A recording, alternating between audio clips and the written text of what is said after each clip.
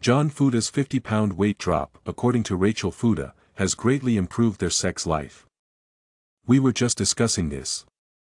I'm energized like the Easter Bunny over here because of him.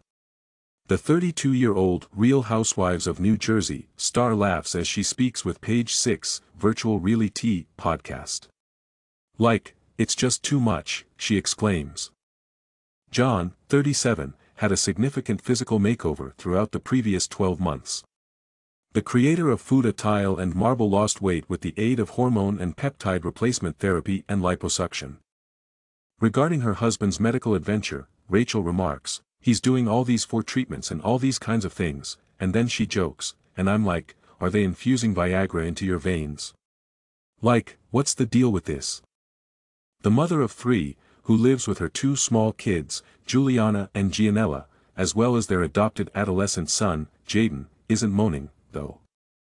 Although the couple has never had a problem with intimacy, she claims that his slim down has definitely improved our sex life.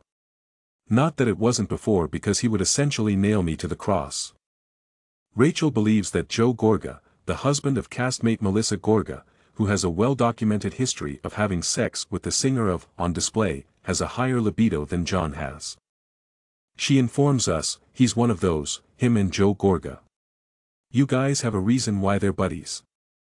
Rachel revealed to Page 6 that keeping busy in the bedroom was the key to the Fuda's success as a marriage as they celebrated their 7th wedding anniversary in January. John and I always make sure to give each other affection. She gave advice to couples seeking to prolong their married bliss for years to come, saying, "It's also important to understand the way your partner receives love." For more Page 6 updates on reality TV, remember to prioritize sex and choose your battles wisely. While competing against the show's original Teresa Giudice in the lead-up to Real Housewives of New Jersey Season 14 premiere, the couple relied on one another.